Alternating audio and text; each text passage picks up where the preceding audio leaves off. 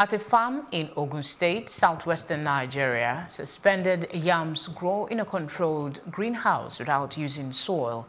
The technology known as aeroponics helps deliver a nutrient-packed mist that is sprayed into plant roots instead of having the plant roots standing in soil or water, as with hydroponics. Samson Ogbole grows yams, tomatoes, and various vegetables on his farm. Ogbole says he wants to see aeroponics promoted, especially in urban areas.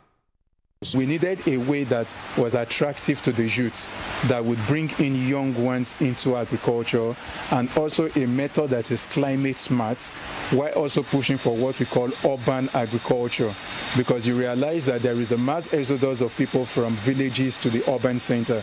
So we need to be able to also ensure that food production can also occur in urban center. The startup cost is usually more than what is used for soil-based farming.